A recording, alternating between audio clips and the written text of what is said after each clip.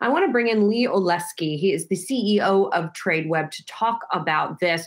Obviously, the markets have been very active, and I know that you all operate both in ETFs and derivatives as well as on the fixed income side. With what you were seeing in October, what was the most active, and can you extrapolate anything for the election and what happens next? Well, yes. So thanks for having me. Today, we actually reported our October trading volumes for the whole month of October, and it was actually our second most active month ever.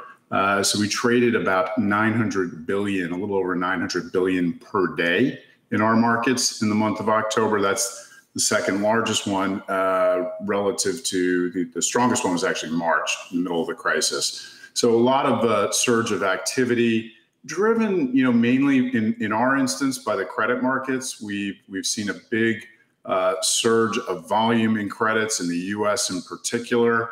We're now doing almost 20% of the entire credit market is coming through our systems. That's investment grade credit in the U.S. And we've also seen a number of other trends, right? So there's been much more debt issuance, obviously, over the last 6 months. In response to the crisis. So governments around the world are issuing tremendous amount of debt, which needs to get distributed and then ultimately gets traded.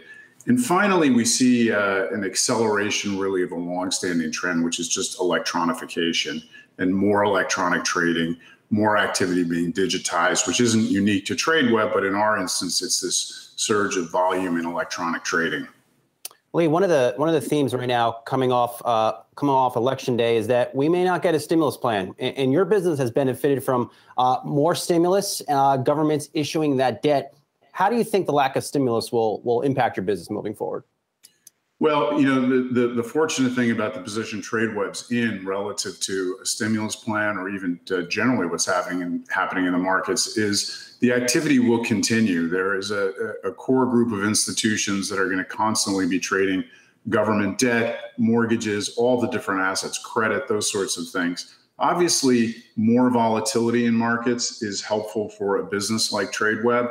And certainly, what I expect to see in the coming months is a bit more volatility, certainly than what we've seen over the summer months. So things quieted down July and August. We saw things pick up in September, October grew, from September. And I think if we, take a look at the markets over the coming month or so, based on what's happening, we're going to see a bit more volatility yet. Lee, if just judging by things, how they look right now, President Joe Biden, a Republican-controlled Senate, and the House still controlled by the Democrats, how will that change the banking regulatory backdrop?